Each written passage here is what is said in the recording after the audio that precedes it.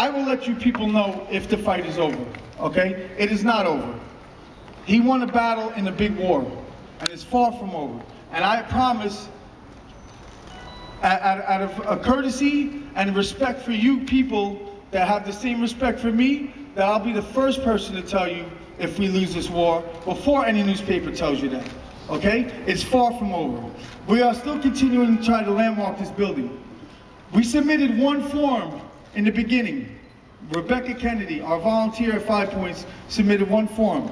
Yes, the Daily News, or whatever the hell you call it, they said we got turned down for landmark status. Yes, we also submitted 5,143 more landmark forms filled out by people throughout the world that say they want this place to stay.